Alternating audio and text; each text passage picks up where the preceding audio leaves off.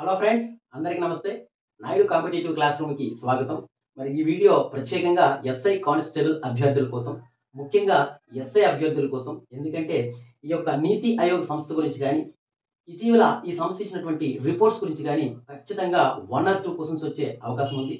So అదేవిధంగా కొంతమంది SI అభ్యర్థులు కూడా ఈ యొక్క ఇన్ఫర్మేషన్తో కూడిన వీడియోని చేయండి అని అడగటం జరిగింది. అయితే ఫ్రెండ్స్, ఈ 2 మార్కులు ఎట్టి పరిస్థితుల్లో వదులుకోకుండా ఈ యొక్క టాపిక్ గురించి డిస్కస్ చేద్దాం.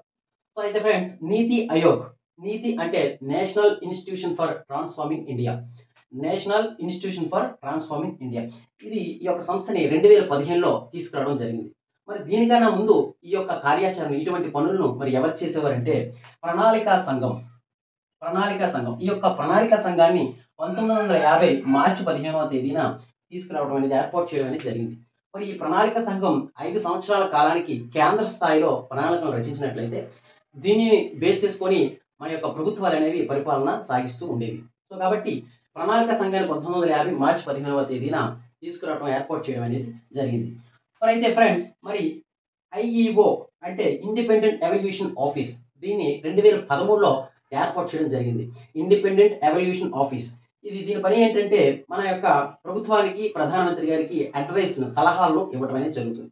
మరి ఈ యొక్క ఇండిపెండెంట్ ఎవల్యూషన్ ఆఫీస్ అనేది మనకి 2014 మార్చి 14వ తేదీన, 2014 మే 14వ తేదీన మనకి ఒక ప్రధానమంత్రి గారికి ఒక సలహాను ఇవ్వటం జరిగింది.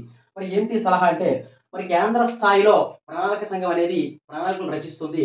మన ప్రణాళిక ఇచ్చినటువంటి కొంత సిద్ధాంతాలను కానీ, విధానాలు కానీ తీసుకొని ప్రభుత్వ పరిపాలన సాగిస్తుంది. మరి అలా కాకుండా, కేంద్ర స్థాయిలో కాకుండా కింద స్థాయిలో అంటే స్థానిక సంస్థల స్థాయిలో, అలాగే గ్రామ స్థాయిలో ప్రణాళికలు రచించి వాటిని పై స్థాయి నుంచి అమలు చేసే విధానాన్ని రూపొందిస్తే, అటువంటి సంస్థను మనం ఏర్పాటు చేస్తే బాగుంటుందని మనకి ఈ ఐఈఓ అంటే ఇండిపెండెంట్ ఎవల్యూషన్ ఆఫీస్ అనేది మన ప్రధానమంత్రి గారికి అడ్వైజ్ అవ్వడం అనేది జరిగింది. ఎప్పుడు ఇచ్చారంటే 2014 మే 14వ తేదీన మనకి ప్రధానమంత్రికి అడ్వైజ్ అవ్వడం అనేది జరిగింది. మరి ఈ అడ్వైజ్ ప్రకారము మనకి ప్రధానమంత్రి గారు అంటే కేంద్ర స్థాయిలో ఉన్నటువంటి కేంద్ర క్యాబినెట్ అనేది 2014 ఆగస్టు 13వ తేదీన ఈ యొక్క పీసీని అంటే ప్లానింగ్ కమిషన్ ని రద్దు చేయడం జరిగింది. Very very important. 2014 ఆగస్టు 13వ తేదీన మన యొక్క కేంద్ర క్యాబినెట్ అనేది ఈ యొక్క ప్రణాళిక సంఘాన్ని రద్దు చేయడం జరిగింది. ఎవరి యొక్క అడ్వైజ్ తో? ఐఈఓ గారి అడ్వైజ్ తో. ఓకే, మరి అదే విధంగా మరి ఇలాగా 2014 ఆగస్టు 13న ప్లానింగ్ కమిషన్ ని రద్దు చేసిన తర్వాత, అదే సంవత్సరం అంటే 2014 ఆగస్టు 15వ తేదీన మన ప్రధానమంత్రి గారు ఈ ప్రణాళిక సంఘం స్థానంలో, ఈ యొక్క ప్రణాళిక సంఘం యొక్క స్థానంలో నీతి ఆయోగ్ అనే సంస్థను ఏర్పాటు చేస్తున్నామని ప్రకటన చేయడం, అనౌన్స్ చేయడం అనేది జరిగింది. ఎప్పుడండి? 2014 ఆగస్టు 15వ తేదీన ఈ ప్రకటన అనేది మన ప్రధానమంత్రి గారు చేయటం అనేది జరిగింది. సో ఆ విధంగా ఆ ప్రకటన ప్రకారం మనకి నీతి ఆయోగ్ని జనవరి 1, 2015వ తేదీన, సంవత్సరాన 2015 జనవరి 1వ తేదీన ఈ యొక్క నీతి ఆయోగ్ను ఏర్పాటు చేయడం అనేది జరిగింది. నీతి ఆయోగ్ని మనం తెలుగులో ఏమంటామంటే జాతీయ పరివర్తన. సో అదే విధంగా నీతి అంటే విధానము, ఆయోగ్ అంటే సంస్థ. నీతి అంటే విధానము, ఆయోగ్ అంటే సంస్థ. అంటే దీని యొక్క ఫుల్ ఫామ్ ఏంటంటే విధాన రూపకల్పనల సంస్థ. ఈ యొక్క నీతి ఆయోగ్ లేదా విధాన రూపకల్పన సంస్థని 2015 జనవరి 1వ తేదీన ఏర్పాటు చేయడం అనేది జరిగింది. దీన్ని అనౌన్సింగ్ ఎప్పుడు చేశారండి? 2014 ఆగస్టు 15వ తేదీన అనౌన్స్ చేయడం అనేది జరిగింది. సో మరి ఈ యొక్క నీతి ఆయోగ్ లేదా జాతీయ పరివర్తన లేదా విధాన రూపకల్పన సంస్థ యొక్క మరి యొక్క ట్యాగ్ లైన్ ఏంటి అంటే సబ్కా సాత్, సబ్కా వికాస్, సబ్కా విశ్వాస్, సబ్కా ప్రయాస్. చాలా చాలా ఇంపార్టెంట్ అండి. సబ్కా సాత్, సబ్కా విశ్వాస్, సబ్కా ప్రయాస్. సబ్కా సాత్, సబ్కా వికాస్, సబ్కా విశ్వాస్, సబ్కా ప్రయాస్. దీని యొక్క ట్యాగ్ లైన్ అడిగే అవకాశం ఉంది. మరి ఈ యొక్క నీతి ఆయోగ్ యొక్క ప్రధాన కార్యాలయం ఎక్కడ ఉందంటే న్యూఢిల్లీలో దీని యొక్క ప్రధాన హెడ్ క్వార్టర్ అనేది ఉంది. సో మరి దీని యొక్క ప్రధాన కార్యాలయం యొక్క పేరు ఏమిటి అంటే యోజన భవన్ అని ఈ యొక్క నీతి ఆయోగ కార్యాలయాన్ని పేరు పెట్టడం జరిగింది. దాన్ని ఈ పేరుతో పిలవడం అనేది జరిగింది. ఇది ఫ్రెండ్స్ నీతి ఆయోగ్ యొక్క స్థాపనకు సంబంధించినటువంటి విషయాలు. ఓకే, మరి దీని యొక్క స్ట్రక్చర్ అనేది ఏ విధంగా ఉంటుంది? ఈ నీతి ఆయోగ్ యొక్క స్ట్రక్చర్ ఏ విధంగా ఉంటుందంటే, ఇందులో ఒక అధ్యక్షుడు, అదేవిధంగా ఉపాధ్యక్షుడు, అదేవిధంగా సిఇఓ, ఎక్స్ అఫిషియో మెంబర్స్, శాశ్వత సభ్యులు, తాత్కాలిక సభ్యులు, ప్రత్యేక ఆహ్వానితులు, అట్ ద సేమ్ టైం ముఖ్యమైన ఇంపార్టెంట్ ఏంటంటే గవర్నింగ్ కౌన్సిల్స్, రీజనల్ కౌన్సిల్స్ అని కూడా ఉంటాయి. వీటి గురించి మనం క్షుణ్ణంగా తెలుసుకోవాలి. మరి అధ్యక్షుడిగా ప్రధానమంత్రి మోడీ గారు ఉండటం అనేది జరుగుతుంది. అంటే భారత ప్రధానమంత్రిగా ఎవరైతే ఉంటారో ఆ పర్సనే మనకి ఈ నీతి ఆయోగ్ చైర్పర్సన్ గా ఉండటం అనేది జరుగుతుంది. సో కాబట్టి ఇప్పుడు మోడీ గారు కాబట్టి ఈ అధ్యక్షుడిగా ఎవరున్నారంటే మన దేశ ప్రధానమంత్రి మోడీ గారు అధ్యక్షత వహించడం అనేది జరుగుతుంది. నెక్స్ట్ వన్ ఉపాధ్యక్షుడు. ప్రస్తుత ఉపాధ్యక్షుడిగా ఎవరున్నారంటే సుమన్ బెరీ గారు. సుమన్ బెరీ గారు ఈ యొక్క నీతి ఆయోగ్కి ఉపాధ్యక్షుడిగా ఉండటం జరిగింది. అదేవిధంగా సిఇఓ అంటే chief executive officer. Chief executive ఆఫీసర్గా ఎవరున్నారంటే బివిఆర్ సుబ్రహ్మణ్యం గారు. ఈ మూడు ఇంపార్టెంట్ అండి. మనకి చైర్మన్, వైస్ చైర్మన్, అదేవిధంగా సిఇఓ. సో అదేవిధంగా ex officio members. Ex officio members అంటే మనకి కేంద్ర క్యాబినెట్కి మంత్రివర్గానికి సంబంధించినటువంటి నలుగురు ఎక్స్ అఫిషియో మినిస్టర్స్ని మనకి ఎక్స్ అఫిషియో మెంబర్స్గా మన ప్రధానమంత్రి గారు నియమించడం అనేది జరుగుతుంది. సో వాళ్ళు ఏమంటామంటే ex officio members. Ex officio అంటే ఒక పదవిని చేస్తూ మరొక పదవిని వ్యవహరించడాన్ని ఏమంటామంటే ఎక్స్ అఫిషియో అంటాం. సో దాన్ని ఏమంటామంటే ఎక్స్ అఫిషియో మెంబర్స్. ఇలాంటి మెంబర్స్ ఎంతమంది ఉంటారంటే మన నీతి ఆయోగ్లో 4 మెంబర్స్ ఉండటం అనేది జరిగింది. సో అదేవిధంగా శాశ్వత సభ్యులు. దీనిలో శాశ్వత సభ్యులు మొదట్లో నీతి ఆయోగం తీసుకొచ్చినప్పుడు 5 మెంబర్స్గా ఉండేది. కానీ ప్రస్తుతం ఎంతమంది ఉన్నారంటే 3 శాశ్వత సభ్యులుగా ఉండటం అనేది జరిగింది. అదేవిధంగా తాత్కాలిక సభ్యుల్ని ఒక ఇద్దరిని నియమించడం జరుగుతుంది. మరి ఈ తాత్కాలిక సభ్యులు ఎక్కడి నుంచి తీసుకుంటారంటే వేరు సెక్టార్స్ నుంచి, వేరు సంస్థల నుంచి ఒక ఇద్దరు సభ్యుల్ని మరి ప్రధానమంత్రి గారు నామినేట్ చేయడం అనేది జరుగుతుంది. అదేవిధంగా ప్రత్యేక ఆహ్వానితులు. ప్రత్యేక ఆహ్వానితులు అంటే వేరు సంస్థల నుండి ఉన్నటువంటి నిపుణులు ఎవరైతే ఉంటారో వాళ్ళని ఇక ప్రత్యేక ఆహ్వానితులుగా నామినేట్ చేయడం అనేది ఉండటం అనేది జరుగుతుంది. సో అదేవిధంగా మరి గవర్నింగ్ కౌన్సిల్స్. గవర్నింగ్ కౌన్సిల్ అంటే మరి కేంద్ర స్థాయిలో ఉన్నటువంటి దాన్ని గవర్నింగ్ కౌన్సిల్ అంటాం. ఈ గవర్నింగ్ కౌన్సిల్లో ఎవరెవరు ఉంటారంటే ఈ ప్రధానమంత్రి గారు, ఈ యొక్క టీము, అదేవిధంగా అన్ని రాష్ట్రాలకి భారతదేశంలో ఉన్నటువంటి రాష్ట్రాల యొక్క ముఖ్యమంత్రులు, అలాగే కేంద్ర పాలిత ప్రాంతాల యొక్క లెఫ్టినెంట్ గవర్నర్లు ఇందులో సభ్యులుగా ఉండటం అనేది జరుగుతుంది. దీన్ని ఏమంటామంటే గవర్నింగ్ కౌన్సిల్ అని అంటాం. మరి అదే రీజనల్ కౌన్సిల్. మరి రీజనల్ కౌన్సిల్ అంటే ఏమిటి? రీజనల్ కౌన్సిల్ అంటే ప్రాంతీయ మండలి అంటాం. ప్రాంతీయ మండలి అంటే భారతదేశంలో ఏదైనా ప్రదేశంలో, ఏదైనా ఒక రాష్ట్రంలో కానీ, జిల్లాలో కానీ ఏదైనా ఒక సమస్య వచ్చినప్పుడు మరి ఆ సమస్య పరిష్కరించడం కోసం ప్రధానమంత్రి గారు కానీ, లేదా ప్రధానమంత్రి గారు నామినేట్ చేసినటువంటి సభ్యులు కానీ, అతనితో పాటుగా ఆయా రాష్ట్రాల ముఖ్యమంత్రులు, ఆయా రాష్ట్రాల లేదా కేంద్రపాలిత ప్రాంతాల లెఫ్టినెంట్ గవర్నర్లు సభ్యులుగా ఉండటం అనేది జరుగుతుంది. దీన్ని ఏమంటామంటే రీజనల్ కౌన్సిల్ అని అంటాం. సో గవర్నర్ కౌన్సిల్ అనేది కేంద్ర స్థాయిలో ఉంటుంది. రీజనల్ కౌన్సిల్ అంటే ప్రాంతీయ స్థాయిలో ఉండటం అనేది జరుగుతుంది. అయితే ఫ్రెండ్స్ ఇంకో విషయం ఏంటంటే అధ్యక్షుడు, ఉపాధ్యక్షుడు, సిఇఓ తర్వాత ఎక్స్ అఫిషియో మెంబర్స్, శాశ్వత సభ్యులు, తాత్కాలిక సభ్యులు, ప్రత్యేక ఆహ్వానితులు వీళ్ళందరినీ కూడా మన భారత ప్రధానమంత్రి అంటే అధ్యక్ష పదవిలో ఎవరైతే ఉంటారో చైర్పర్సన్ గా ఆ పర్సన్ వీళ్ళందరినీ నామినేట్ చేయడం, నియమించడం అనేది జరుగుతుంది. Very important. వీళ్ళందరినీ ఎవరు నియమిస్తారంటే మన అధ్యక్ష పదవి వహిస్తున్నటువంటి ప్రధానమంత్రి గారు నియమించడం అనేది జరుగుతుంది. Okay friends.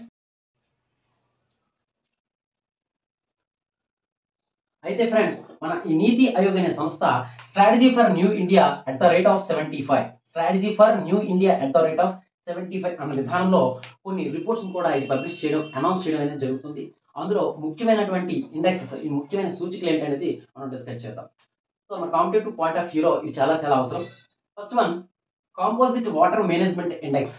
Composite water management index, అలాగే district hospital index, export preparedness index, India innovation index, multi dimensional poverty index, school education quality index, SDG India index, state energy index, state health index. ఈ index అనేవి చాలా important. ఇది composite water management index అంటే మిశ్రమ నీటి నిర్వహణ సూచిక.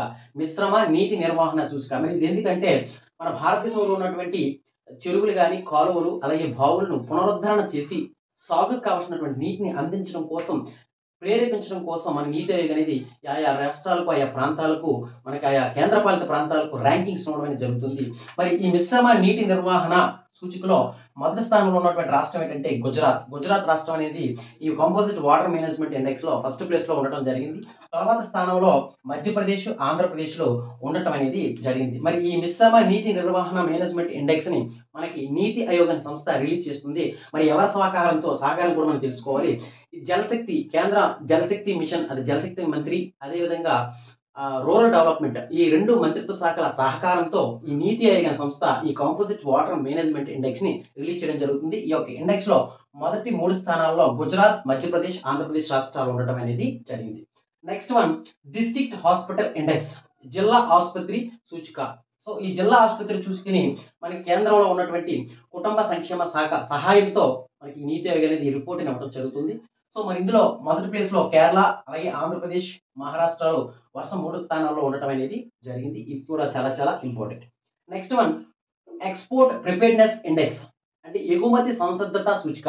అంటే ఎగుమతుల్ని ఎక్కువగా అంటే ఎగుమతి చేయడానికి సంసిద్ధంగా ఉన్నటువంటి రాష్ట్రాల్లో ఈ యొక్క ర్యాంకింగ్స్ అనేది ఇవ్వటం జరుగుతుంది. సో మరి అందులో మొదటి ప్లేస్ లో తమిళనాడు, తర్వాత స్థానాల్లో మహారాష్ట్ర, కర్ణాటకలో ఉండటం అనేది జరిగింది. Next one India innovation index, India innovation index ఇది యాక్చువల్ గా గ్లోబల్ ఇన్నోవేషన్ ఇండెక్స్ లో ప్రపంచంలో మనకి WIPO అంటే వరల్డ్ ఇంటలెక్చువల్ ప్రాపర్టీ ఆర్గనైజేషన్, ఇది 1967వ సంవత్సరంలో ఏర్పడింది. దీని గురించి కూడా మన పాత వీడియోలో ఉన్నాయి. So world intellectual property index అనేది 1967లో ఏర్పడింది. ఈ సంస్థ గ్లోబల్ ఇన్నోవేషన్ ఇండెక్స్ ర్యాంకింగ్స్ ని మనకి ఇవ్వటం జరుగుతుంది. దానిని అనుగుణంగా మనకి నీతి ఆయోగ్ వల్ల ఇండియా ఇన్నోవేషన్ ఇండెక్స్ తయారు చేయడం అనేది జరుగుతుంది. ఇందులో మన ఇండియా ర్యాంక్ ఎంత అంటే 40th ర్యాంకు. మొత్తం 132 దేశాల్లో మనకి మన ఇండియాకి 40వ ర్యాంక్ అనేది రావడం జరిగింది. దీని గురించి ప్రత్యేకమైన వీడియో కూడా మనకి ఉంది, కింద డిస్క్రిప్షన్ లో కూడా లింక్ అనేది ఇవ్వడం జరుగుతుంది. సో అదేవిధంగా మల్టీ డైమెన్షనల్ పావర్టీ ఇండెక్స్, బహుళ కోణ పేదరిక సూచి, ఇది గ్లోబల్ గా అంటే ప్రపంచవ్యాప్తంగా వస్తుంది. దీనిని మళ్ళీ మన నీతి ఆయోగ్ అనేది మళ్ళీ నేషనల్ మల్టీ డైమెన్షనల్ ఇండెక్స్ గా మనకి రిపోర్ట్ అనేది మన భారతదేశానికి సంబంధించి ఇవ్వడం జరుగుతుంది. ఫ్రెండ్స్ ఇక్కడ మీకు గుర్తుంచుకోవాల్సింది ఏంటంటే global multi dimensional poverty index, global multi dimensional poverty index లో 10 రకాల ఇండికేటర్స్ తీసుకొని ఈ యొక్క సూచికను తయారు చేస్తారు. 10 రకాల ఇండికేటర్స్ తీసుకొని సూచికను తయారు చేయడం జరుగుతుంది. అలా కాకుండా మన నీతి ఆయోగ్ ఇచ్చినటువంటి రిపోర్ట్ పేరు అంటే national multi dimensional poverty index. National global గా ఇచ్చేది గ్లోబల్, మన భారతదేశంలో నీతి ఆయోగ్ సంస్థ ఇచ్చేది national multi dimensional poverty index.